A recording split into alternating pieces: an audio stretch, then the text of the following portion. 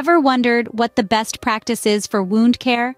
In the vast field of healthcare, wound care is a critical aspect that requires precise attention. It's not just about bandaging a cut or scrape, it's about understanding the type of wound, the optimal approach to healing, and the right tools to use. One such tool that has been making waves in the wound care arena is Inadine dressing. This isn't your average bandage. It's a specialized dressing designed to create a conducive environment for wound healing. It's a go-to for healthcare professionals and individuals alike, dealing with wounds that need that extra bit of care.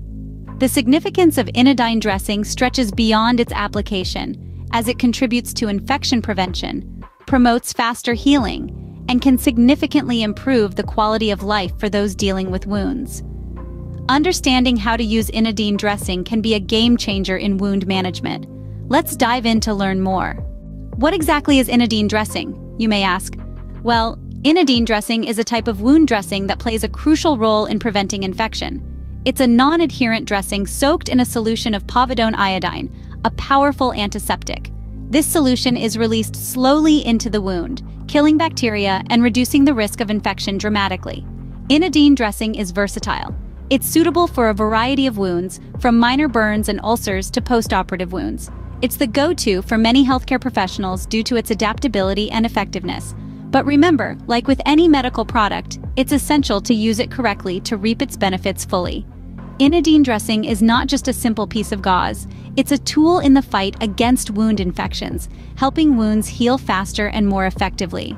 Now that we know what Inadine dressing is, it's time to explore how to use it effectively. Applying Inadine dressing requires a certain level of precision and understanding. Let's delve into the steps to ensure you're applying the dressing correctly. First off, remember that cleanliness is paramount. You must clean the wound appropriately before application. This can be done using saline solution or a wound cleanser to remove any debris or bacteria. Next comes the application. The dressing should be positioned so that it covers the entire wound area. If the wound is larger than the dressing, multiple dressings can be overlapped to ensure full coverage. Once the dressing is in place, it should be secured. This can be done with a secondary dressing or bandage, depending on the wound's location and size. Now, let's talk about frequency. The dressing should be changed when it becomes visibly soiled or discolored. On average, this tends to be every 2 to 3 days, but can be more frequent based on the wound's condition. Inadine also has a color change indicator. When the dressing goes white, this means it is time for a dressing change.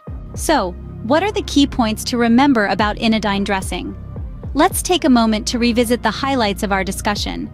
In the realm of wound care, Inadine dressing stands as a vital tool. It's a type of dressing that incorporates iodine, a known antiseptic, into its fabric to help prevent infections. The application of Inadine dressing is a straightforward process, but it's crucial to follow the step-by-step guide we've outlined to ensure the best results. But remember, every tool has its precautions and contraindications. For Inadine dressing, it's key to avoid usage if the patient has a known hypersensitivity to iodine or is pregnant or nursing. Also, keep in mind that the frequency of dressing change depends on the condition of the wound. With this knowledge, you can ensure effective wound care using Inadine dressing. Stay informed, stay healthy.